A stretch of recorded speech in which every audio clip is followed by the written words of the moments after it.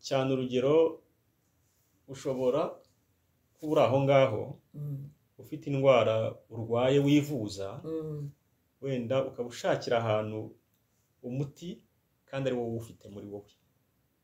Kugira umuti muri wowe ni ukubanza ukamenya inkomoko y'indwara.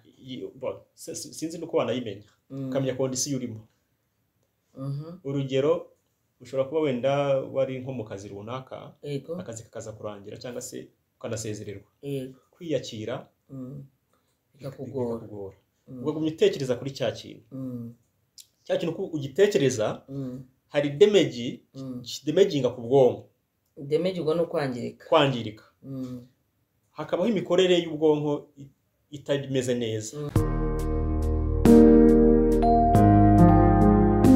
Turabasuhuje cyane mwese, bonjour ou bonsoir selon l'occasion, selon les locations. Amakuru yanyu nizere ko aho muri mumeze neza, twebwe turaho muri ICAN. Nge nitwa mama Mugwiza, tukaba tugiye kuganira n'umuntu bita bakwitande hari Joseph uraye neza. Joseph uraye neza akaba ari umwe mu barimu twahuriye mu ishuri bita Brahma Kumaris, aho nize yoga and alternate therapies, twariganye muri make. Tukaba tugiye kubaganiriza, ariko mbere yuko twinjira mu ngingo reka manze mbifurize kugwiza ibyiza byose mukeneye kugira ngo ubuzima bwanyu bugende neza. Bifurije kugwiza ubwenge, mugwize amahoro n'urukundo, mugwize igikundiro, mugwize ubuzima bwiza, mugwize n'ubunyangamugayo, hanyuma ubutunzi n'amafaranga birahita bikurikiraho. Yohani Matayo igice cyo muri iki gihugu. Hanyuma ingingo ya mbere muri iyi introduction tugiye guha abanyarwanda, wababwira iki? Icyo twababwira rero icya mbere ni bimwe mu byo twize. Hari umwitozo benshi ntibasobanukiwe, hari uwo bita yoga. Muri yoga twigamwo ibintu byinshi bitandukanye. Ese yoga ni iki? Yoga ni uburyo cyangwa se hari ingeri zayo. Harimo ibyo bita raja yoga na hatha yoga. Ibyo ni ibintu bibiri bitandukanye. Turavuga cyane byombi, cyane turabanza ku byo bita raja yoga. Raja yoga mu busobanuro ni byo bita spiritual knowledge cyangwa se ni ubumenyi bwa roho. Ku bumenyi bwa roho rero ni ukumenya inkomoko yabwo. Ese roho ni iki? Roho ikomoka he? Roho ikomoka kuri nde? Mu by'ukuri twese tuzi ko bitewe n'imyemerere yacu, tuzi yuko roho nzima, roho iruta izindi zose ari Imana. Imana rero niyo dukomokaho, twe tukaba turi abana bayo, ari byo turi roho, uko twese turi roho. Kugira ngo tumenye rero roho uko yaje, tubanza gusobanukirwa n'Imana. Imana nka roho nkuru cyangwa se supreme soul. Ubwo bumenyi rero nibwo bita raja yoga, ni ubumenyi bwa roho. Kugira ngo ni muri ubwo buryo nasobanura mu byo bita raja yoga. Nkunganiye ubwo ni raja yoga utubwiye. Ariko nkunganiyeho gato, yoga ubundi bisobanura connection cyangwa se guhuza. Ihuzanzira. Ibyo huza rero ubundi hahuzwa iki n'iki? Hahuzwa roho na roho nkuru cyangwa se supreme soul. Iyo habayeho urugero ushaka nko kugira ngo uhuze umwana na se, ushobora gukoresha telefone. Ushobora gukoresha telefone ukaba wahamagara papa we, ariko hari icy'ingenzi ubasha gukora mbere y'uko ukoresha ya telefone. Habaho gucaginga telefone ikaba irimo batiri. Ibyo rero tubikorwa mu buryo bw'igitekerezo. Roho zose ngira ngo ari twebwe roho ntoya cyangwa se abana b'Imana, mu buryo tukora connection na data wa twese habaho kwibuka. Kwibuka niko kwa gucaginga batiri ya telefone kugira ngo bashe gukoresha telefone. Natwe rero uburyo dushobora kuba connected na papa wacu ari we nkuru, iyo roho nkuru, ni uburyo dushobora kwibuka ko turi roho, ariko roho dukomoka ku Mana. Aho ngaho niho tubasha kubonana hagati yacu n'Imana, niyo connection. Connection rero iri hagati y'umwana n'umubyeyi, ni cya gitekerezo tujyana tukakigeza ku Mana, tukamenya ko turi abana b'Imana. Aho ngaho ni mu ubwo buryo bwa connection bwo kwibuka, bwo guhuza hagati yacu n'Imana. Bamwe rero hari ibyo bita gusenga, abandi bakagira ubundi buryo bwishi babonana n'Imana, nabwo ubwo buryo ni bwiza. Ariko rwebwe hano uburyo connection yacu n'Imana tubinyuza mu gitekerezo cyo kwibuka, tukamenya abo turi bo, ko turi abana b'Imana. Ni muri ubwo buryo rero dushobora kwiyunga n'Imana, hakaba icyo gikorwa cyo kwicara tukavuga tuti reka twibuke umuremyi wacu, ariyo roho nkuru cyangwa se supreme soul. Nicyo benshi bita nka meditation, ariko mu buryo bugaragara ni uburyo bwo guhura hagati ya roho n'Imana.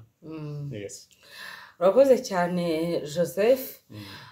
Guhura hagati ya roho yawe ubwawe na roho nkuru, cyangwa se wenda ari y'abandi bita Imana, supreme soul, cyangwa ndakavuga bati reka tubyite univers, abandi bakavuga bati reka tubyite Dieu, tout puissant n'ibindi byaterwa n'ibyo buri muntu yizera, kuko twebwe ntabwo dushaka kuvangura abantu dukurikije ibyo bizera. Utwariye muri uwo mujyo se ukumva icyo yoga bisobanura, watubwira ko yoga ifite abantu igenewe n'abitagenewe? Mu by'ukuri yoga ni umuco, ni kamere, ni y'abantu bose. Nta muntu n'umwe utayikeneye, kuko ni ubuzima bwo kwiyibutsa abo turi bo, ko turi ibiremwa by'Imana, ko turi abana b'Imana, turi ibiremwa by'umwuka, kandi Imana ikaba ibana natwe segonda ku masegonda. Ahubwo ikibazo tuba duhura nacyo nuko tuba twaratakaje ya sano iri hagati yacu n'Imana. Kuko mu bigaragara kamere y'Imana, wenda nyivugeho gatoya, Imana tuzi ko ari urukundo. Mu by'ukuri umuntu wese nta muntu utagira urukundo ubaho, nta muntu rwose muri ubu buzima udakunda ubaho. Ahubwo hari igihe kigera bitewe na situation arimo, bitewe n'ibibazo bindi, akabyibagirwa. Kwa kubyibagirwa rero nibyo bituma dushobora gukora ibikorwa bitari iby'Imana. Ibyo bikorwa bitari iby'Imana rero nibyo benshi bita gukora ibyaha cyangwa se guta umuco. Ubundi kamere y'Imana ni urukundo. Iyo rero muri twebwe tuvukana narwo, ntabwo uzigisha uruhinja uko bakunda. Ni ibintu biri natural, ni ibintu uvukana. Ahubwo twibutsa iyo twakoze cya gikorwa cya yoga, kuba connected n'Imana, ni ukwibutsa yuko turi abana b'Imana. Kuko baravuga, Bibiliya iravuga ngo turi mu ishusho y'Imana. Nibyo koko niko bimeze, kuko umwana na se nta hantu batandukaniye, bose bari bamwe. Icyo rero nicyo nendaga gusobanura aho ngaho, yuko uburyo buhari bwo guhura n'Imana ari cya gitekerezo cyo gukoresha kuba connected n'Imana. Nta muntu n'umwe rero bitagenewe, abantu bose. Abantu bose bashobora gukora yoga, icyangombwa ni ukuba afite ubwo bushake, ntago bimuhatiye, cyangwa se wenda uko tugenda tubisobanura akumva nawe yayikora. Hano rero wenda nkungane nkoresheje igitabo cyangwa se syllabus twahawe ubwo twasozaga yoga and alternate therapies, a complete guide. Barakubwira ko harimo yoga amoko agera ku 8. Ngo wenda ayo nayo batwigishije, ashobora kuba hari n'andi n'abadukurikiye nabo bashobora kuzatubwira bati hari ayandi mutavuze, ariko harimo iyitwa karma yoga, bhakti yoga, jnana yoga, laya yoga, kundalini yoga, hatha yoga, raja yoga na kriya yoga.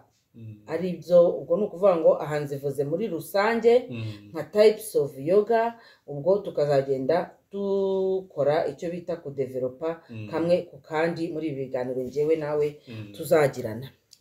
Hakaba rero hari na definition yatanzwe n'uyu mwarimu bamwita Dr. Dropnath Nagar. Akaba avuga ati yoga is derived from the Sanskrit word yoga, yog, which means to bind, connect, and to have a union and communion of the individual soul with the supreme soul. Yoga is not comprised only of physical exercises, but a whole system to lead a better life. Murambabarira ku cyongereza nshobora kuba ntabivuze neza ariko nagerageje. Wenda ngiye uko mbyumva ni nko kuvuga ngo yoga bituruka mu ijambo ry'igisanskrit. Sanskrit tubibutsa ko ari ururimi rwanditswemo umuco w'Abahinde n'ibijyanye cyane n'imyemerere. Ijambo yoga risobanura to bind.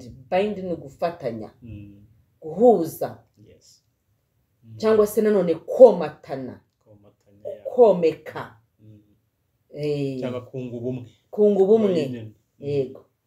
Connect and have a union and a communion of the individual soul. Ukuvuga ngo roho ya muntu ku giti cye igahuzwa na supreme soul, ariyo ya roho nkuru y'izindi cyangwa Imana, biraterwa n'uko wowe ubyita. Hanyuma abumva yoga bakunda kumva imyitozo ngororamubiri, ariko ntabwo ari byo byonyine, ahubwo ni systeme yose igufasha kubaho ubuzima bwiza busumba ubundi. Twe rero twize cyane muri yitwa Raja Yoga, ndumva yaje ku mwanya wa 7. Ndumva ari nayo ufitemo ubumenyi bwinshi. Wayitubwiraho Raja Yoga? Raja Yoga nkuko twatangiye tubisobanuraho, ni umwitozo utuma uguha kuba kunga ubumwe n'Imana, cyangwa se umwitozo wa roho. Umwitozo wa roho rero ni ukubanza gusobanukirwa neza roho ni iki. Yego. Umaze gusobanukirwa roho ni iki, kwimenya wowe ubwawe urinde, your personality. Se nimba nitwa Joseph n'urugero, se ndinde, muri jewe ndinde. Kumenya uwo ndiwe rero bimpa kumenya uwo nkomokaho, ko nkomoka ku Mana. Mu by'ukuri twese turi ibiremwa bya roho, ntago turi uyu mubiri. Iyo umaze kumenya gusobanukirwa n'uwo mwitozo ko utari uyu mubiri, uwo mubiri ukawirengagiza, ikiba gisigaye ni ukumenya kamere yanjye ni iyi, ese uwo nkomokaho kamere ye ni iyi. Tukabihuza tugasanga yuko kuko turi roho. Kuba roho ni ikintu gitangaje cyane. Roho ntipfa. Roho indangagaciro zayo ni urukundo, ni amahoro. Kumenya ngo ndamahoro, ndi urukundo, nizo ndangagaciro zanjye. Icyo gihe rero nkaba mbasha gushishikariza n'abashobora kuba bari kutwumva kwimenya, kwisobanukirwa ubwacu.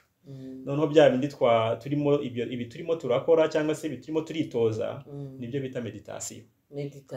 Meditation rero ikaba ari ukumenya kuyobora amarangamutima yanjye, nkayobora ahantu heza. Mu by'ukuri mu bitekerezo tugira byose, yari igitekerezo gishobora kuba ari igitekerezo gikomoka ku Mana, cyangwa se kikaba ari igitekerezo kizima. Icyo nicyo bita meditation. Ni umwitozo udutoza kwigaruramo ubwacu amahoro n'urukundo n'umunezero bishobora kuba byarangijwe bitewe na situation turimo. Aha rero iyo turi muri uwo mwitozo tuba turi ahantu hatuje, ahantu hatari urusaku, ahantu twahisemo tukagirana ibiganiro hagati yacu, hagati yanjye n'Imana, ariyo roho nkuru. Hanyuma wenda kugira ngo tutagenda cyane muri ibi bintu bya academique gusoma, ndabona harimo kuzamo amagambo Patanjali, Vitiniroda, Satya, tutiriwe tujya muri ibyo ngibyo byose, ko hano turashaka gufasha abantu ku buryo n'umuntu utari yamenya yoga cyangwa uyumvise bwa mbere aza kugira ikintu akuramo muri kino kiganiro. Uravuze uti ni ikiganiro umuntu agirana n'Imana, ariko abantu benshi bazi ko ikiganiro bagirana n'Imana ari isengesho. Hanyuma n'ubundi dukomora ku Mana. Mu by'ukuri ntabwo ari ngombwa ngo ugende ubwira uvuga abantu uti mukore gutya mukore gutya, ahubwo wowe ubabera imbuto. Ubabera imbuto uko bakubona witwaye mu buzima bwawe busanzwe, uko bakubona hari imihindagurikire muri wowe myiza, ingeso ibyo bita kamere, ya kamere yo kugira nabi yo kugira gute itakikurangwaho, icyo gihe noneho na wa muntu abikureberaho akabana bakabigenza gutyo. Ariko bitabujijwe nuko ushobora kumwigisha ukamubwira uti hari uburyo ushobora gukora meditation, ni uburyo bwo kugarura amahoro muri wowe. Ibyo bikaba byamufasha kuba wenda yakwivura ya stress yari afite hanze, akamenya umukure akabanza akamenya yuko ari roho akomora ku Mana, mbese ari umwana w'Imana.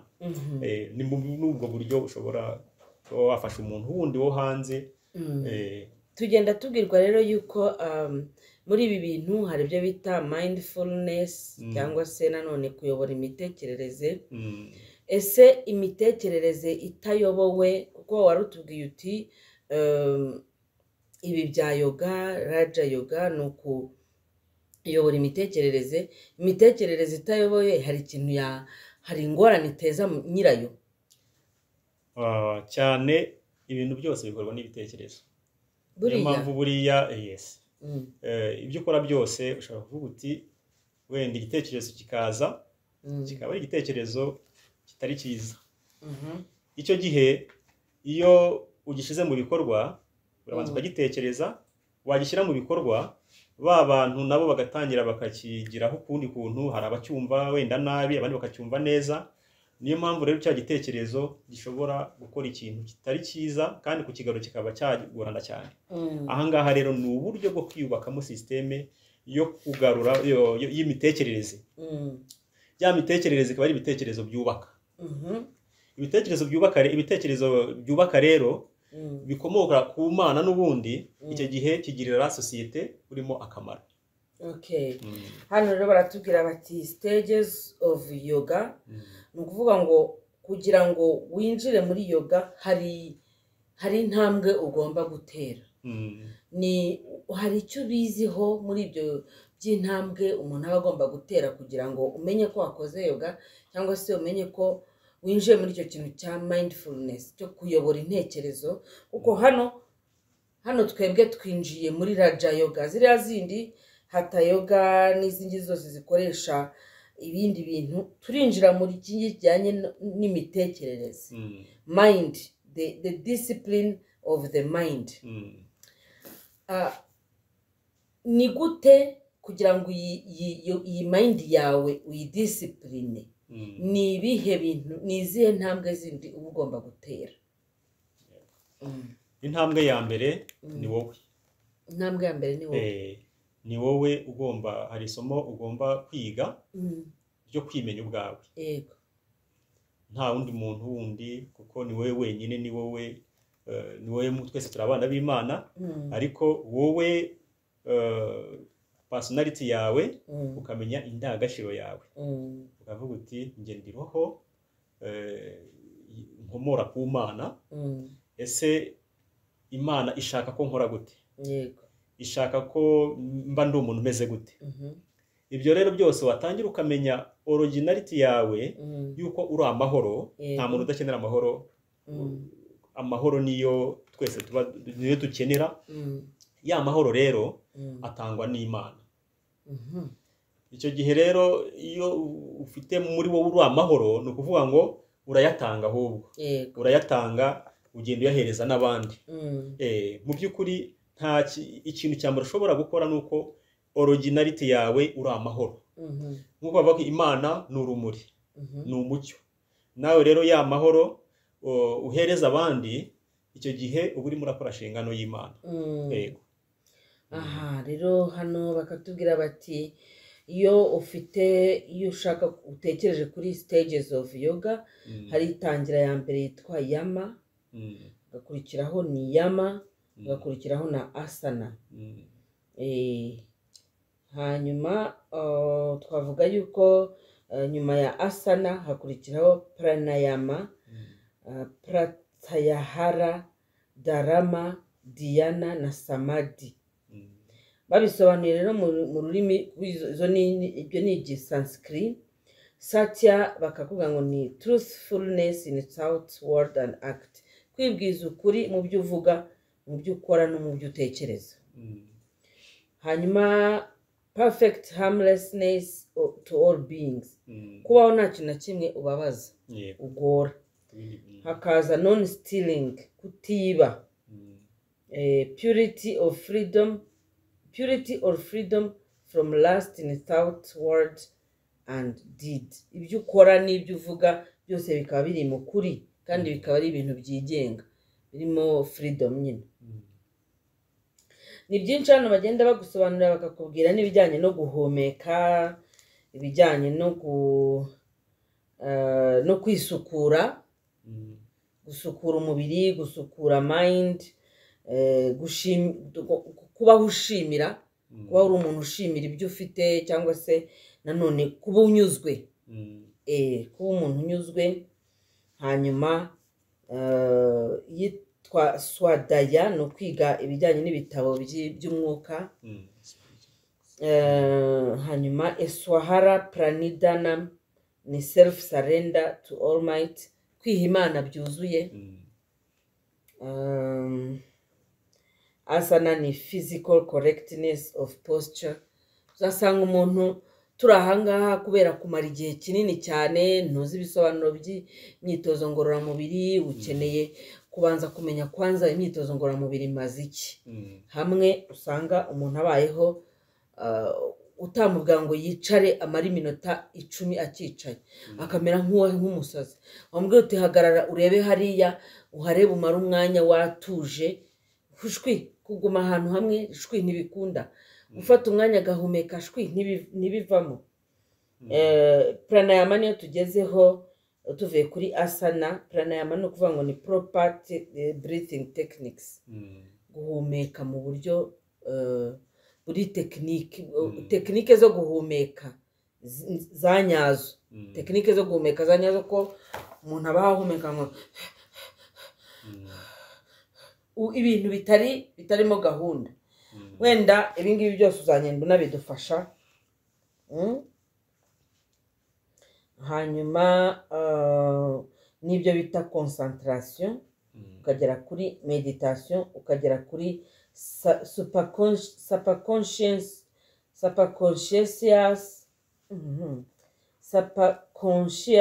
state. Barambabarira kino gitabo cyanditse mu Cyongereza, niyo mpamvu no kukisoma bingora, ariko uko mbyumva ni eta ya super conscience, aho wirenga, cyangwa se twasobanura ko iya superconscious ari nk'iki. Superconscious ni ukuvuga ngo ni hahandi imikorere yawe, imigirire yawe, aho uri hose uba uri kuri wa mwitozo, waba uri he, waba uri mu nzira iri kugenda, ukaba uzi yuko hagati yawe n'Imana harimo connection. Icyo kintu cyose rero kikaba nk'umuntu ushobora kuba ati turiya muntu kabisa ni umuyobozi. Super conscient. Abantu benshi urugero wenda ni ukuba uri muri, hari icyo bita kuba soul conscious. Kuba soul conscious ni kuba uri umuyogi wuzuye, kuba utatwarwa n'iby'umubiri. Yego. Icyo gihe umubiri ukaba utagushuka. Hahandi nkwenda nk'urugero nk'abantu bakunda nko gufata nk'ikinyobwa, wenda reka tufate wenda nko ku nzoga. Icyo gihe nk'iyo ari kujya nk'ahantu, umuntu mugenzi we akamuhamagara ati ngwino nkugurira agacupa. Hahandi yari weak, iyo afite intege nkeya ahita agenda mu buryo bworoshye.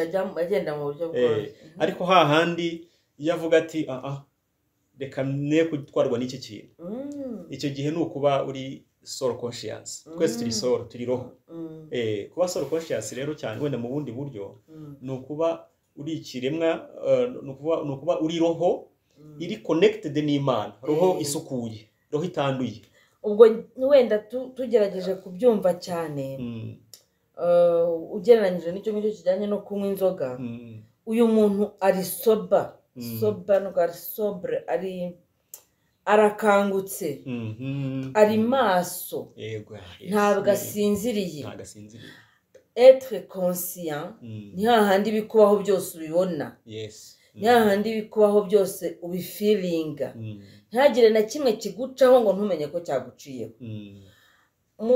Reka dufate nk'urugero, ushobora kuba uri kumwe n'abantu muri batanu, muri kumwe, inyoni ikaza hafi yanyu. Bane ntibanamenye ko iriya nyoni yahageze. Umwe akaba yamaze kubona iriya nyoni, yanakomunitse nayo, yamenye n'ikije kumubwira. Mu gihe abandi bavuga bati reka ayo ni amahimbyo. Inyoni se ziravuga? Inyoni se wabonye hehe inyoni zivuga? Nyamara uyu muntu we yamaze kuzamuka muri rwa rwego ruganira n'inyamaswa. Inyoni ije aho ngaho hari n'ubutumwa izanye, abandi ntabwo barimo kubibona. Ahandi wenda twabibonera ni ku kintu kijyanye n'ukwezi cyangwa se n'izuba n'imvura n'ukuntu ibihe bihindagurika. Umwe abaho atazi ko ukwezi kujya kugeraho kukazora. Niyo kuzoye ntacyo biba bimubwiye, iyo kuzoye ahubwo ababonye umwanya wo kujya kunywa agasinda, akaza gutaha hari umwezi hatari umwijima ngo umubangamire. Mu gihe undi abona kuriya kwezi akakubonamo ikindi kintu. Ntabwo kuriya kwezi gupfa kwaka kuriya gusa. Iyo kwatse kuriya hari igisobanuro. Hari abantu bakora ibibi baba bamaze gusinzirizwa kugira ngo abo umucyo noneho babashe kuba ari bo binjira muri action. Noneho icyo gihe cy'inzora kigucitse kandi witwaga yuko ufitanye connection n'Imana, waba uri mu kaga gakomeye cyane. Nibyo wenda batubwiye hano ngo meditation niyo ikuyobora kuri subconscious state. Subconscious state. Dushatse rero wenda ahandi tuzinjira kuri ibingibi bijyanye na hints and cautions for performing yogic practices.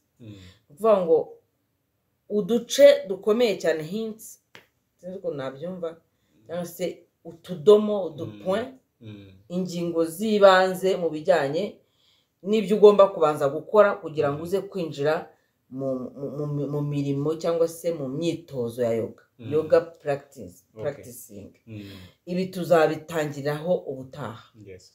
Ariko kuko twavuze ibintu bimeze nk'aho bikomereye abantu, reka tugaruke ku kintu kimeze nko gusya. Gihindutse mu bijyanye n'imyitwarire y'abantu yari arimo muri sosiyete, ni iyihe mpinduka? Impinduka zo ni nyinshi. Impinduka ni nyinshi rwose. Hari na hamwe usanga banifuza kuvuga ati se ni hehe bikorerwa, twabigenza gute? Icyo gihe turabafasha. Yoga rero njyewe wenda nivuzeho ku giti cyanjye, zuye ko abantu benshi badakunda umuntu wivuga, ariko iyo nivuzeho numva ntacyo binantwaye. Kuva nayimenya hari ibintu byinshi yahinduye mu buzima bwanjye. Nayimenye ntinze, nayimenye nyuma za 2018, yego ndumva ari 2018 mu byo mu kwa karindwi. Ariko na mbere yaho nari narigeze kuyikoraho ibiganiro ariko nihitira. Ubwo mvuga 2017 mu kwa 8 nkurikije kino gihe twigiraga. Sinibuka neza naranditse aya matariki. Ntabwo nzi niba narabyanditse, ariko ntabyo nanditse. Aribaga muri kino gitabo ko hariho nabyanditse, ntabwo nabyanditse. Ariko navuga ngo nk'abantu bafite ihungabana ritandukanye, ugasanga imitekerereze yawe yarataraye mu bintu bikuzengereza, ukaba urota inzozi mbi, ukaba uhora wumva udatekanye, ugahorana umunaniro, ukumva ufite indwara, ukaba ufite indwara zidakira nyine, ariko ukumva mbese nta mahoro yo mu mutima ufite. Nyamuneka wadushaka. Watwandikira kuri 0788350667, ukadushaka no ku mbuga zitandukanye, ku mbuga nkoranyambaga tuba turiho. Facebook ndiho, WhatsApp ndiho, iyo nimero iri kuri WhatsApp. Noneho tukabasha kubafasha, kuko nk'ubushize ibyo nari ndigiye kuvuga, nk'ubushize tujya ahantu bita kwituze, ni ahantu Kimihurura naho bakora ibi bintu bijyanye na yoga. Nabonye uburyo bafasha abantu bagize amahungabana atandukanye. Ndabyitegereza nsanga ni ibintu abantu benshi bakeneye, ariko wenda bamwe batazi. Wenda gatoya ko nakongeraho, nuko yoga ubwabyo ni ubuzima bushingiye kuri roho, umubiri, ndetse ahubwo bikaza ku bijyanye n'umubiri n'ibyo kurya. kurya neza, nibyo kurya nabyo bizamo cyane rwose. Umuyogi wuzuye hari ibyo kurya batemerewe kurya bishobora kuba byateza ikibazo umubiri w'umuntu. Cyane wenda umuyogi wuzuye ntagomba kuryamo inyama, ibintu byo kurya inyama rwose kirazira, ikizira. Ntabwo ukizirya? Nazivuyeho. Reka da. Cyane rwose. Urabishobora se? Cyane urabishobora. Ni ukuvuga ngo urabishobora se, ni cya gihe iyo uri muri solo conscience, icyo gihe utari mu mubiri. Impamvu kuba uri mu mubiri aribyo bita body conscience, icyo gihe ubu kigendera ku mubiri n'ubundi. Ni hahandi umuntu ashobora kukubwira nabi ukareactinga nabi. Ariko igihe uri muri solo conscience umuntu akubwira nabi, ahubwo ukayita cya gitekerezo wamwifurizaga kibi ukagihindura igitekerezo cyiza cyo kumubwira ati nda mahoro, ndi urumuri, ibintu byo hanze ntibishobora, kuko tumenya yuko roho ifite imbaraga. Za mbaraga dukomora kuri papa, kuri data wa twese. Izo mbaraga rero tuzifashisha mu gufata bya bintu biri negative byose tukabyikuraho. Bivuze ngo umuntu aramutse afite ikibazo cy'ibintu byamubase, akaba afite ikibazo, urabizi ibintu bibata abantu ni byinshi, hari ababatwa no kwikinisha, hari ababatwa no kureba porno, hari ababatwa n'inzoga, amatabi. Hari uburyo wamufasha mu byo wumva wize, kuko buriya dutandukana hariya ntabwo namenye icyo wagiye guspecializamo, ariko kugira ngo abantu badukurikiye baze kumva ko Joseph atari umuntu uwo ari we wese uje hano, ni nayo mpamvu naguhaye, navuze nti waza ukamfasha muri ibi bintu, kuko maze kubona demand y'abantu benshi bambwira bati twadufasha gutya na gutya na gutya. Rimwe na rimwe nkumva capacité zanjye ahantu zigarukira, tujye tubyemera. Ndi wa muntu utajya wiyemera ngo mwe ibintu byose nabishobora. Joseph, bundi wowe wispecialije mu biki dusohotse muri Brahma Kumarisi? Cyane buriya ikintu na n'ubu munsi ntago no kwiga, ni ukumenya kwimenya ubwawe, kumenya urinde, atari bya bindi bisanzwe narindi bavandindi kanaka nkomuka kuri kanaka. Ikintu cya mbere ni ukumenya isano hagati yanjye n'Imana ndetse n'abagenzi banjye. Yego. Abagenzi banjye simbafate nk'abantu bafite uyu mubiri, simbarebe muri uyu mubiri ufatika, nkabarebera muri roho. Yego. Ko ari bashiki banjye, ari abavandimwe dusangiye umubyeyi umwe, ari we data, ari we data wa twese, ari we Mana. Uwo muntu rero koko pe n'umuvandimwe, ukamwifuriza ibintu byiza. Ntabwo umuvandimwe wamwifuriza ibintu bibi, ntabwo uzamwifuriza wenda ibintu tuvuge kurwara cyangwa se kugira gute, ahubwo ukamusengera. Kumusengera mvuga rero ntabwo ari ukugira gute, ni ukumwiyaturiraho, ni ukumwifuriza ibintu byiza, ibyo bita good virtues. Kumwifuriza kugira ubuzima bwiza, kumwifuriza kubaho neza, ukamufasha. Ukumufasha ushobora kuba utamuha amafaranga, ariko ukaba wamufasha mu bundi buryo bundi. Ahangaha rero nicyo nihuguyeho cyane, ndetse no kuba bya bintu byiza ukabyigisha n'undi muntu. Icyo gihe noneho njyewe ubwo ushobora kuba utanyumvise neza, muri bino bintu twize bya yoga and alternate therapies hazamo za therapy zitandukanye. Yes, nabyumvise.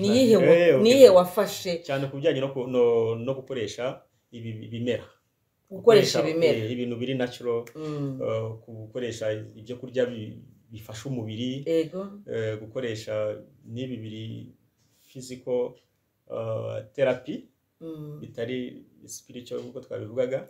Ikintu ushobora kuvura umuntu ukoresheje ibyo bita acupressure, uburyo bwa massage n'ibikoresho byayo. Hari acupressure, hari reflexology ko na mbere twabikoraga, ariko hari ibyo twihuguyeho cyane kuri ibi ngibi.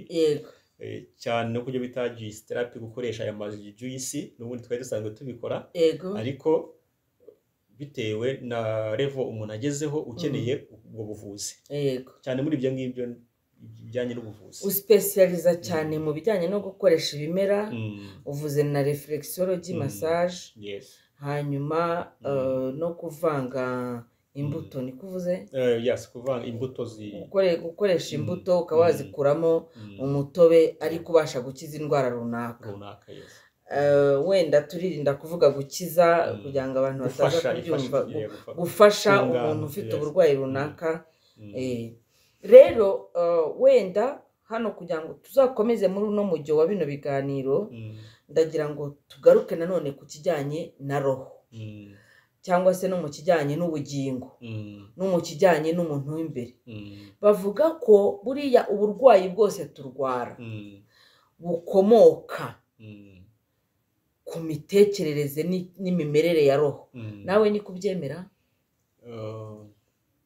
cyane cyane rwose cyane urugero ushobora kuba uri aho ngaho ufite indwara urwaye wivuza wenda ukaba ushakira ahantu umuti kandi ari wowe ufite muri wowe kugira umuti muri wowe ni ukubanza ukamenya inkomoko y'indwara sinzi nuko wanayimenya ukamenya kondisiyo urimo urugero ushobora kuba wenda wari nko mu kazi runaka akazi kakaza kurangira cyangwa se ukanasezererwa kwiyakira bikakugora ugumya utekereza kuri cya kintu uko ugitekereza hari damaginga ku bwonko damagingwa no kwangirika hakabaho imikorere y'ubwonko itameze neza abonomo cyangwa se bigakora nabi bidasanzwe icyo gihe rero hashobora kuzaho urugero indwara y'umutima cyangwa se presiyo amaraso nuko amaraso yagiye bitewe na cya kintu uri guhora utekereza buri kanya uracyatekereza ati baranyirukanye aho rero niho hadeveloping icyo bita stress ya stress rero ikagutwara ku ndwara y'umutima ya ndwara y'umutima rero ikagutwara kuri paralyse urugero aho ngaho rero iyo uje gufasha umuntu nk'uwo nguwo uranza ukamenya kondisiyo yari arimo mbere y'uko arwara iyo mundi rero umujyanamo ntakenera babyita counseling urabanza icya mbere ukamwigisha ukabanza kumwigisha nuko uza kumuganiriza uburyo rero umugira ya nama nabyo ni meditation genda umuganisha ahantu heza bya bitekerezo yatekerezaga atangira byoze abyuguze no kubimwibagiza kavuga ati nubundi ka kazi wakoraga ntabwo ari bwo buzima yego sibyo ukamuba hafi aba yaraheze ku kejo yariziritse ku bitambuka noneho akagira na depression cyangwa se akadeprima donc akagira agahinda gakabije gaturutse kuri cya kintu kimubayeho atarimo kubasha kwakira ntabwo abasha kurekura gukora icyo bita lâcher prise ngo areke kariya kazi ko bakamaze kukamwirukanaho deja ntabwo ari buze kugasubiraho noneho yumve ko hari ikindi agomba kwakira kiri burenge wenda na ka kazi cyangwa wenda ngabone ko nuko kwirukanwa ishobora kuba ari irindi dirishya rigiye gukingurwa cyane nk'uko wenda ariko yararambirijeho ariko yabonaga umugati ariko byatumaga abana biga neza ariko icyo gihe iyo amaze kwisobanukirwa akamenya yuko atari ibyo bintu atari byo bitumye abayeho icyo gihe nta n'umuti ushobora kumuha ashobora kumva yuko cyangwa se wenda icyo mvuga sinzi icyo nakwita umuti kwa kumufasha muri ubwo buryo abigiramo uruhare ubwe n'ubundi hano turavuga ngo muri ICAN muri ICAN moto yacu ni your home your therapy your home your therapy ni ukuvuga ngo umuti wa mbere ukuvura buryo uturuka muri wowe indi yose iza kunganira wa wundi ukurimo ubwo kandi ubyaguye ukavana mu muntu ukajyana no mu rugo umuti wa mbere uri mu rugo iwawe mu byo urya mu byo unywa mu byo icyo wenda uzamutse ukajya nko mu gihugu umuti wa mbere uri mu gihugu wavukiyemo ntabwo umuti ni ukuvuga ngo buri muntu buravurwa n'igiti cyaho yavukiye twakomeza twazamuka tukavuga ngo umuti your home your therapy Afurika ukuntu imeze burya ibiyikiza biri muri Afurika ubwayo ntabwo biri hanze ya Afurika gutyo wenda nk'urugero cya gitekerezo yagumye gutekereza kikamukomeretsa icyo gihe tugarutse kuri bwa buvuzi twagiraga bwa physiotherapy reflexology nk'ibyo ngibyo ese bifasha iki n'uwo muntu kuba wenda yarabaye paralize iyo yabaye paralize icyo gihe kuba paralize ni igihe amaraso yabaye clotting cyangwa se nko kuvura kw'amaraso icyo gihe twadutsi tuba tutagikora kandi uzi ko impagarika y'umuntu kugira ngo umuntu abe muzima bigadakabije nimugoroba nabo ukafagira utwo ufata dukeya kugira ngo umubiri wuhe umwanya wo kongera kuruhuka. Ntabwo buri kanya uri kurya ntabwo umubiri digestion ntabwo izakora neza, kandi digestion ikorana n'ubwonko. Digestion ni igogora. Igogora rero urigumya kurigora cyane nako yampagarika yawe yangirika. Hahandi rero ubwira wa murwayi uti nijoro fata umwanya munini wo kuruhuka wo kwiyima ibyo kurya. Nijoro rwose ukabireka ibyo kurya bya nijoro ntacyo bigiye kumarira umubiri, ahubwo bigiye gutuma umubiri ukora nabi kurutaho. Wa muntu rero impamvu adakira nuko bwa buzima arimo n'ubundi ibyo kurya bibonye bitinze, ugasanga indwara yabaye indwara, ya pararize yabaye pararize. Ugasanga wenda kubera n'ubujiji, buriya kurwara kenshi hazamo ubujiji. Ugasanga umuntu uramuhata ibyo kurya ati kanaka ntakirya, kandi uri kubimuha mu gihe kitari cyo. Ati nijoro ntagifata ibyo kurya ibi n'ibi, wenda uri kumuha ibinyamavuta, kandi tuzi neza yuko ibinyamavuta aho kugira ngo bitume umubiri uruhuka ahubwo birawunaniza, kuko n'umwijima ugakora nabi. Ibyo kurya by'amavuta mu gihe cya nijoro, kuko tuzi ko umubiri wacu ugiye gukenera amavuta, ukenera isukari, ukenera n'ibindi, ariko mu gihe cya nyacyo. Aho ngaho rero ni ukumenya uburyo ufasha uwo muntu. Urugero nk'indwara y'igifu. Indwara y'igifu abantu benshi kirabazengereje cyane, ariko bakavuga bati igifu ntigikira. Ibyo ni ukwishuka. Ni ukwibeshya. Igifu kirakira bitewe n'uko wowe ukirwaye wagikoresheje imirimo y'uburetwa imyaka myinshi, kuva ukivuka hari ngira ngo kuva ukimenya kurya kugeza ungana gutya. Niyo mpamvu rero biragorana, yego, ariko hari stage ugenderaho. Ntabwo wahita uvuga uti ngiye kunywa umuti w'igifu iminsi 3 cyita gikira. Bifata igihe kugira ngo ubashe kongera kucyoza, kugisukura, bifata igihe kirekire. Wenda urugero ndaguha, icyo gihe nabaga mu Uganda, buriya abanyankore ni abantu bakunda kwirira, nubwo bahura n'ibibazo by'igifu, ariko ntabwo mwazumvikana mubwira ati reka kurya cyangwa se iyiriza ubusa, fasting. Kwiyiriza ubusa rero nabwo bikaza mu mwanya wa mbere wo kuvura cya gifu.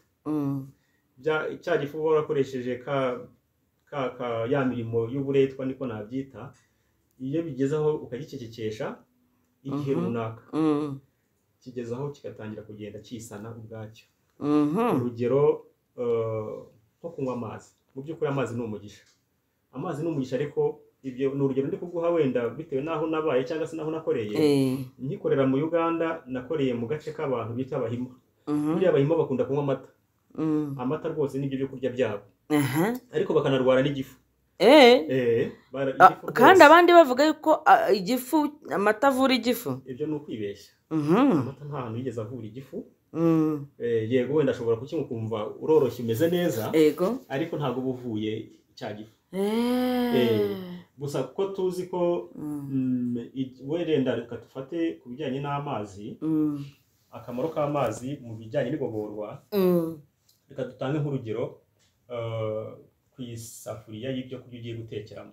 Reka wenda cya gifu tukite nk'isafuriya. Iyo ugiye guteka ibyo kurya, urabanza ugafata isafuriya, ukayoza, warangiza ugashyiramo bya byo kurya. Uko uyikora nejo ubundi no kumara imyaka yose, mu ndiba ya safuriya ubona ko isa neza, yogejwe. Katugaruke rero mu bijyanye n'igifu n'igogora. Buriya igifu mbere yuko ugishyiramo ibyo kurya urabanza kucyoza rero urabanza ukanywa amazi. Ya mazi abasha koza mu gifu mu buryo runaka. Amazi nicyo kintu inyobwa cya mbere ubanza kunywa mbere yo gufata ifunguro. Iyo uri ibyo kurya rero utabanje koza cya gifu, kunywa amazi, kandi mu byo kurya uri kurya birimo amavuta, birimo ibintu byose. Ibyo byose rero biragenda bigafata mu gifu, nko kwanduza mu gifu cyangwa se nko kwanduza ya sahani. Urugero, umuntu urya ibyo kurya atabanje kunywa amazi ni nko guteka mu isafuriya itogeje. Bya byo kurya watekeyemo ejo ukazongera ugatekamo ibindi, ejo bundi ukazongera ugatekamo ibindi, utari kubyoza, icyo gihe bizazana kushe. Ya kushe rero bizazana uzasenyera situruwaya kugira ngo ubiharuremo. Ya situruwaya rero hahantu rero hagira damage, hagira kwangirika, kuko ya makushe nimba umaze nk'imyaka 5 ushyiramo ibyo bintu, iyo myanda yose, icyo gihe hazavamo igisebe. Cya gisebe ntabwo uzasanga umuntu yarwaye yagize intuza, yagize igisebe mu gihe. ugasanga nafata nk'akantu urugero buriya nk'umurwayi w'igifu yafashe nk'ikinyobwa kirimo indimu ako kanya asa nkaho ari kurumana nyine kiramurya cyane ko gikoze kuri ya ntuza uko bigena ya makushe rero kugira ngo uzavure uwo muntu mubwire uti dore igenze gutya bizafata igihe si byo se bizafata igihe kinini icyano cya mbere bizafata uzabanza ushake situruwaya uzashaka niyo gukuramo kukuba bya bintu byose bimaze igihe kirekire byaramugiyeho harimo abazakubwira ati fata ikirayi n'ishu ubinywe bizatuma cyagira nibyo kabisa n'imiti yo kwa muganga uzagenda baguha umuti kwa muganga uwunywe ariko uzawunywa n'ubundi ya gahunda n'ibindi ukomeza kurya bigenda nabyo byiyongera mu gihe rero utazamenya icyo kintu uvuga uti kumva igifu ninjye wakishe reka mbanze nyikorere ibi ngibi bazagutegeka kunywa amazi kandi amazi bazagutegeka kwirinda kurya nyuma y'igihe runaka ukirinda kurya utabanje kunywa aya mazi ubwo nibwo buryo bwa mbere bwo koza mu gifu kugira ngo igifu cyawe kizongere kigarure n'ubundi originalite yacyo hari ufata gukora uwo muti ntushobora kugira ikintu kumarira mu gihe n'ubundi bya bindi byaguteye igifu ari byo ugumya gukora yego hano rero turacyarimo kuganira ku kintu kijyanye n'uburyo bwo gufashanya kuko iyo tubafasha natwe tuba twifasha njye ntabwo nemera ko tuza kubigisha ahubwo nemera ko tuza kwiga kurushaho ni ukwiga kabisa kuko plus tubabwira ibyo tubaha ibyo dufite plus mu bwenge bwacu naho bya bindi twari dufite tutabyibagirwa icyo ni kimwe kandi tukunguka n'ibindi noneho tukagira n'abantu muri commentaire baba banabiturusha niba ndiko nabivuga baza bakatubwira bati ako kantu muvuze kameze gutya na gutya na gutya turumva bimeze uku nuku ugasanga habayeho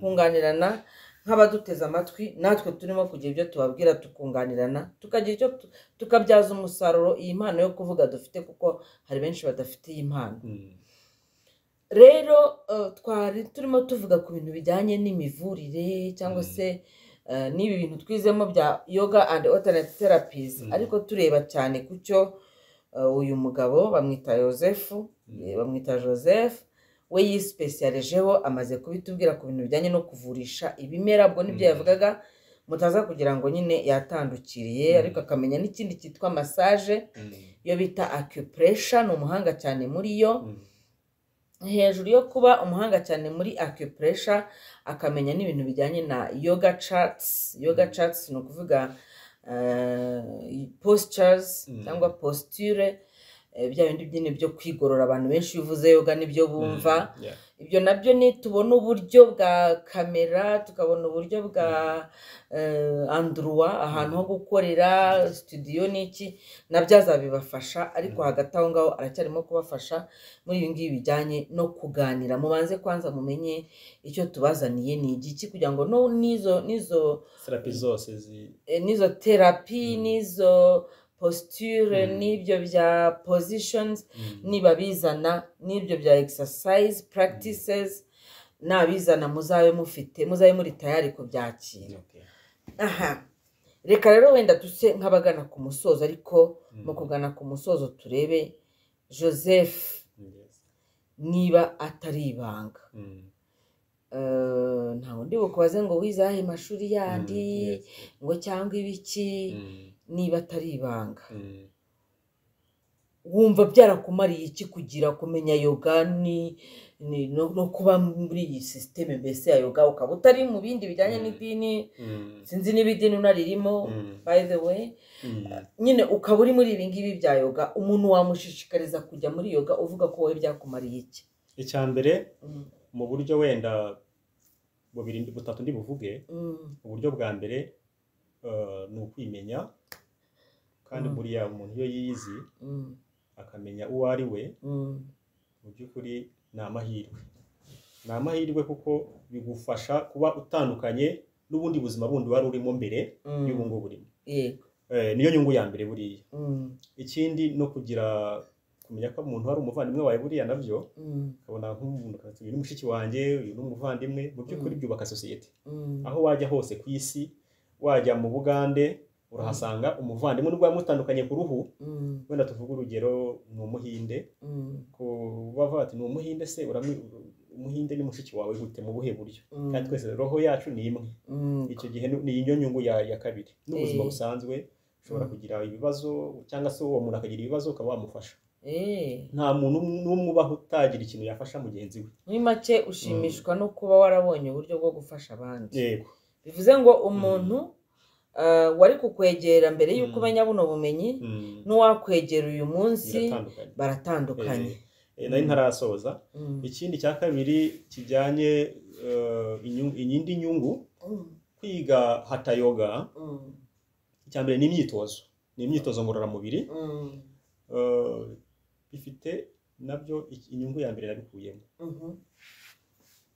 hari uburyo muri ayo postures tuzagenda turebaho hari nk'iyo bita sitting postures hari indwara najyaga ndwara uburyo bwo kwicara yego hari indwara najyaga ndwara cyane wenda ijyanye n'urutirigongo ariko iyo ngiyo rwose yarakize burundu cyane rwose cyane pe ikindi mfite n'umukecuru wanjye nawe hari ibyo nk'iriya breathing exercise hari indwara igeze kurwara wenda bifata nk'igitangaza ariko mu by'ukuri hari ingero nyinshi igeze kurwara umwingo ariko utangira gutya akimara kumenya mwigisha ubwo buryo bwa breathing bwo guhumeka uburyo bw'imihumekere yego yinjiza umwuka awusohora kubikora inshuro nyinshi byaramufashije waragiye rwose ntawe ugihari kandi mu bantu badukurikira hari uwigeze kubitubazaho ibi bintu yabyukaga buri mu gitondo akabikora akabyuka buri mu gitondo akabikora barabimwigishije kuko akunda gukurikirana cyane ibintu by'ubuzima nanjye nigeze kugira ikibazo cy'umutima urabona ibintu bita mudra urabizi ko dusoza amasomo baduhaye paje nk'ebyiri ziriho ibintu bya mudra yoga mudra narabikoze umutima wajya guhora unsimbagurika birakira burundu na n'uyu munsi hari umuntu uza kundeba nkamukorera icyayi ariko nkanamuha mudra iyo agiye akabikora arampamagara akambwira ati ariko ibingibi si byo bitangaza hari Yesu yaba yarakoraga muri ya myaka 18 bataduhaye ubuzima bwe nkamubwira nti ibyo nibyo witekerereje nta na hamwe byanditse gusa benshi baranabyemeza bakavuga bati kuki batubwiye ava mu ihekaru ubwo waba ushaje rwose hari postures ukora nubwo afite imyaka 100 hari postures ukora zitaremereye umubiri ukagira ubuzima bwiza bitandukanye no kuba wava hano wirukanka ngo ugiye muri ntuza urongera uragarutse ushobora kuyikora bikaba bingana n'umuntu n'ubundi uvuye hano yiruka akagera muri stade kandi utavunitse ahubwo bikakugarura kuba ugororotse urabona urugero ufashe nk'umwana mutoya ukamutoza iyi yoga iyi myitozo akageza nko mu myaka 3 5 arinda asaza ageza mu za myaka 100 n'ubundi akibikora nibyo bitandukaniyeho havuga ngo kuko bigendana na n'ubundi na roho nta kuvuga ngo wenda nta mbaraga ufite biza automatic birizana yaba ari imyicarire yaba ari uburyo ntuza zose ukora guhagarara gushyira amaboko hasi kuzamura gupfukama kwicara muri lotus n'ibindi ubwo rero wari umaze ati akamaro byakumariye nako ngako n'ubundi kandi urumva ko ni akamaro kantagereranywa kuko wenda sinakubajije imyaka ufite ariko ntabwo ari abantu benshi ku myaka irenga 30 40 usanga bari physically fit abenshi baba baramaze kwinjira mu biro byinshi baramaze kwinjira mu bintu mu guhinamirana hanyuma wabwira iki abantu biheba bakavuga bati oya yoga uko twayumvise abantu bagomba kuyiga bakiri batoya kuyiga ukuze ntibifata neza wababwira iki abo bantu nta myaka bifata nk'ubu hari umusaza George twariganyira ngo uramuzi abiri mu biro birenze 100 na hari exercise yakoraga abari mu myaka nka 20 George wa musaza wazanaga n'umuhungu we uriya musaza buriya ari fit uko waba ungana kose uko waba ufite imyaka uwo musaza ari mu myaka 40 ubagiye kuza 68 urumva ko akuze ariko ari fit kubera yoga. Ubu uyu munsi nawe ushobora gukora exercise zimwe undi muntu utarigeze yiga atashobora gukora, atabasha gukora. Nyamuneka rero ubwo nabwira nk'abantu bakuze bari hejuru y'imyaka 40-50 kwikebuka ntibihebe. Ushobora gusanga ku myaka 50 nta siporo nimwe wigeze ukora, ukavuga uti se ubu ngubu natangira siporo mfite imyaka 50 bigakunda. Birakunda rwose. Hari ubuhamya bw'abantu benshi bagiye batangira yoga bari mu myaka 50, yamara kuyitangira akayigira ubuzima bwe akazagenda agira imyaka 90 akigenza, akikorera buri kintu cyose, akagira ijana n'ingahe. Ntabwo ari ngombwa ngo ube warabivukiyemo cyangwa se ube warabyigishijwe uri muto cyane. Niyo wabyiga uri mukuru, nicyo nakundiye bino bintu, niyo wabyiga uri mukuru ukabasha kubikurikiza birakunda. Birakunda. Ubundi ikintu cya mbere kibyangiza nuko usanga hari akutimansi abantu benshi bafite. Akutimansi ni twa tumenyero, usanga wamenyereye isukari kwireka byaranze, wamenyereye amata, wamenyereye izo nyama, wamenyereye ayo mavuta menshi, ibibazo bikavuka. Ariko bumve ko ubuzima bwiza ni ukureba ibintu bibiri. Ni ukureba imirire yawe n'iminyeganyegere yonyine. Urya ute, unyeganyega gute, nta bindi cyane rwose. Ibyo bintu wabyongeraho kunywa amazi, hydrotherapy, ukaba ukemuye ikibazo burundu. Abantu bakajya bakubaza impamvu utajya urwara, abantu bakajya bakubaza impamvu udasaza, abantu bakakubaza impamvu utagaragaza imyaka ufite. Buriya uvuze akantu keza, ako kantu iminyeganyegere. Buriya tujya dukunda gukoresha iyo mvugo, buriya twicwa n'ikintu cya mbere, ubukire n'ubukene nabyo birumvikana, n'ubujiji. Ni ibintu bitatu. Urugero nguha, ubukire se nabwo burica cyane. How? Hari umuntu ntago navuga izina rye, urabona afite ibiro 65. Uwo muntu afite ibiro nk'ibyanjye n'uburebure nk'ubwanjye, yigeze kujya muri Korea kwiga. Wenda anyumvishe yahita menya yuko ariko simvuga izina rye. Ntago ari ngombwa. Uwo muntu yabaga Uganda, aza kujya kwiga muri Korea. Agezeyo yepfo se cyangwa ya ruguru? Yari Korea ngira ngo yepfo. Ubwo ni yepfo kuko ya ruguru. Yagezeyo muri kaminuza bakabazanira ibyo kurya. Akazajya bazana inkoko za buri munsi. We kuko iwawe ataryaga inkoko wenda nk'uko abishaka, akaba ari rya buri munsi. Ahera ku itariki ya mbere agikandagira muri iyo kaminuza arya inkoko, kuko hariya muri Korea inkoko ngo zirahendutse cyane kuruta ibishyimbo. Biranga ibishyimbo birahenze. Inkoko rwose, kuko yanambwiye n'urugero ngo ati ahantu wakororera inkoko ntabwo hangana n'ahantu wahinga umurima w'ibishyimbo, kuko hari ubutaka buriya ni ikintu cya mbere gihenze, kuko inkoko ushobora kuyororera ahantu hato ukorora nyinshi. Urabona umugabo yaragiye ava ku biro 65 ageza ku biro 70, ava ku biro 70 ageza ku biro 80. Abantu se kuzishyira no muri etage. Noneho abantu bamugira inama baravuga wa mugabo we ugiye gupfira ahangaha. Bagenzi be bati noneho bamwima inkoko, bakajya bamuzanira za salade, bakamuzanira utuntu nk'utu ngutwo, ibishyimbo. Ubwo ariko akagira na peti yo kurya. Inkoko yaraziriye, yarambwiye ati ibi 108 ifite ni inkoko nariye muri kaminuza. Ubwo rero urumva kakantu twavugaga ati se ubujiji n'ubujiji.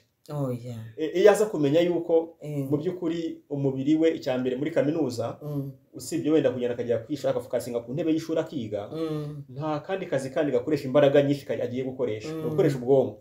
Aricyo twavugaga rero, ubujiji, ubukene ndetse n'ubukire.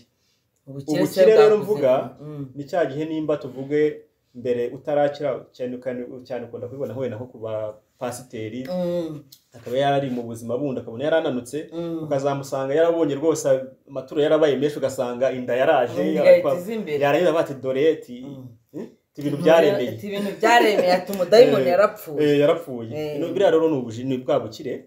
Iyo umaze kurya ibyo kurya ukabona intungamubiri nyinshi icyarimwe, icyo gihe rwose burimo urica umubiri, urimo uriyica. Ni hahandi uzagira ibiro byinshi birengeje urugero. Ikindi uzahita ugura imodoka, hantu wagenda n'amaguru urahagendesha imodoka. Urumva umuntu ukubaye ati kanaka ntureba ko asigaye rwose Yesu yaramusize. Buriya ni rwa rugimbu rugiye kuziba kuboroka imitsi, imiheha ijyana amaraso na za cholesterol zikuzuramo. Icyo gihe rero imitima, diabete, ibintu byose bigenda bikwirukankaho. Nibwo rero bwa bukire. kuko utarabibonaga nkanjye Joseph uva iri ICAN arangiye nkagenda n'amaguru nkagera gute imodoka ariko nunabibona uzakomego niyo discipline rero hano rero turi kumwe nyine na Joseph mwumvise ko no kuganira arabishoboye ariko cyane cyane agiye kujya dufasha mu bintu bijyanye n'ibi byo kwimenya no kwisobanukirwa ndetse no guhindura ubuzima ukava muri comfort zone ukava mu bintu bataga bikakugumisha hamwe ukinjira mu ntsinzi rwose ukava mu butsinzwi ukinjira mu ntsinzi ubwo mwese mwadukurikiye mumbabarire muze mukore subscribe mukore like mukore share munatubwira uko mwumvise kino kiganiro hanyuma ariko nyine munatubwiye namwifuza ko umunsi umwe tuzamubereka akabereka kuri izo za posture za yoga ko arazishoboye cyane najyaga mbona uburyo nyine abishoboramo ikindi ibaza umuntu tuziranye 2018 nyine icyo gihe twiga ni nako akingana birantangaza kuko ngiye kuva 2018 kugeza uyu munsi nshobora kuba amaze kwiyongeraho ibiro nk'icumi cyane rwose ubwo rero uribaza umuntu mumenyana imyaka ikaba 5 ubu ni hafi 5 nyine atari 6 mwahura ugasanga ni bya biragifite abigenza ate discipline ni iyihe niyo agomba kubasangiza namwe mukaza muri iyi game nyine reka ndebe iminota tutaza kurengera hanyuma